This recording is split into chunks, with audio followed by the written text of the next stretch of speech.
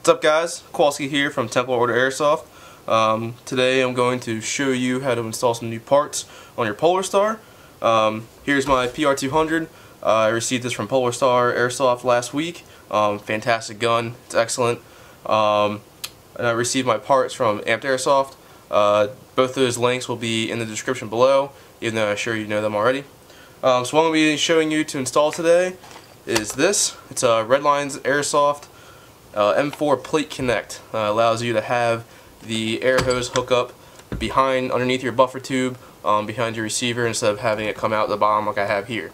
I have Amp's grip line connect here. Fantastic, love it. But I want to try out the Plate Connect. So we're going to go ahead here and get started on breaking down the PolarStar and to get to the fusion engine. Alright guys, so once you pull your fusion engine out of your body, you can start to disassemble it even further. I'm just going to go over the parts real quick that come with the kit. You have the 90-degree angle, you have the hose, the fill nozzle, and the actual sling plate with the threads for the nozzle, and a nifty little cover for the nozzle itself. So we can go ahead to start to take apart the fusion engine.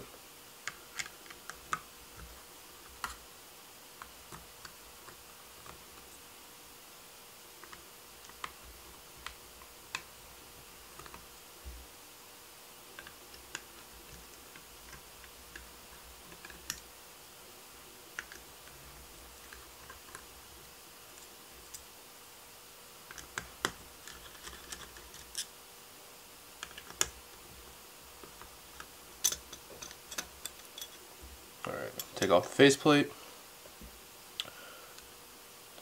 take off the trigger plate. Actually, I can probably just leave that in there. I like to take off my data cable because it's just easier to work with. And now we can remove the old hose right here.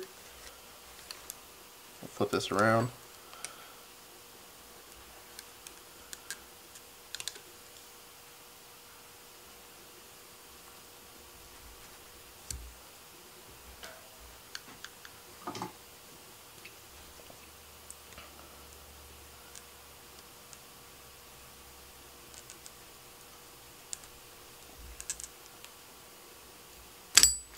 Like so.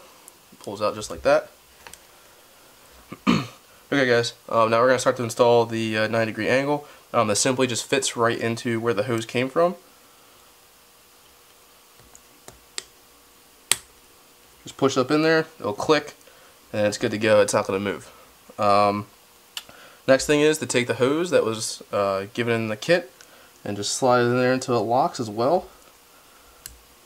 You'll know when it locks. It's like just putting in any other quick disconnect, and that's pretty much it for the internal side. I'm going to put the fusion engine back together, and we'll get it in the body to test fit for the hose and everything else.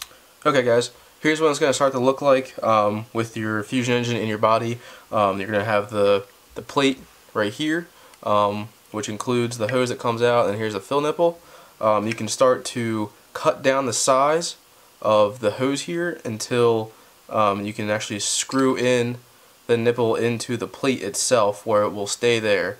This basically just keeps the fill nipple from coming loose, basically, and it's basically just a slip on and a slip off. So it's not going to stay on there. There's no prying it to get off. So once you go ahead and do that, then you can get it secured to the plate, and then you can start to put the rest of the body back together. Alright guys, so there you have it. I've completely reinstalled my fusion engine to my lower, at least, minus the stock and everything else. So the air nipple comes out right here. It's got the cool little cover so you can keep dust out of it and stuff. Pops right off, hooks right in. I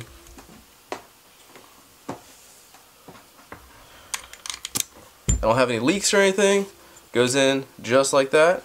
So there you go. I'm going to test this out in the field and see how it feels and works.